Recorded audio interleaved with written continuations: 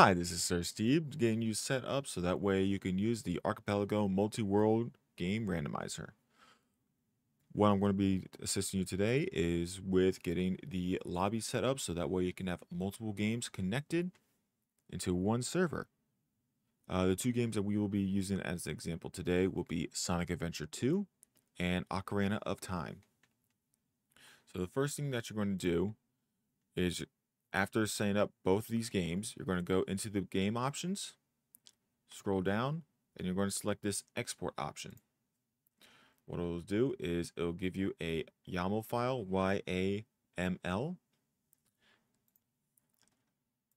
Just go into both of these, and these files are going to be used in the generate game option. To get to that generate game, what you'll need to do is select this start playing option from the Archipelago's homepage, and then generate a randomized game.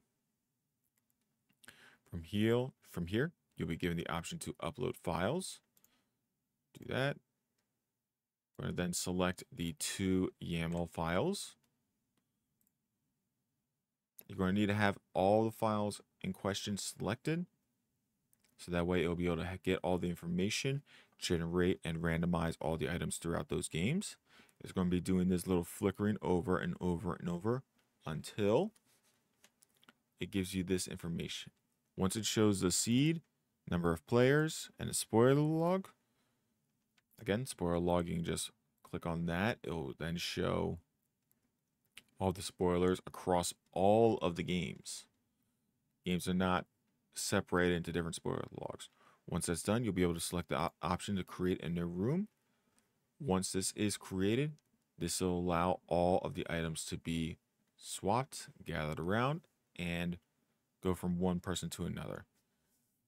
From here, you'll be able to download whatever files you need to download, such as you need to download this in order to generate a randomized version of Zelda.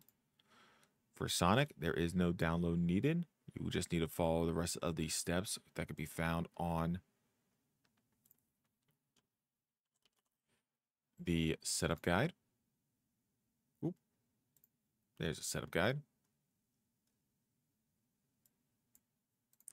And then from there, it'll be just a matter of following the needed steps under the joining a multi-world game. Again, once all that is said and done, we will be able to get connections properly set up, and you'll be connected to the system and have all the items randomized.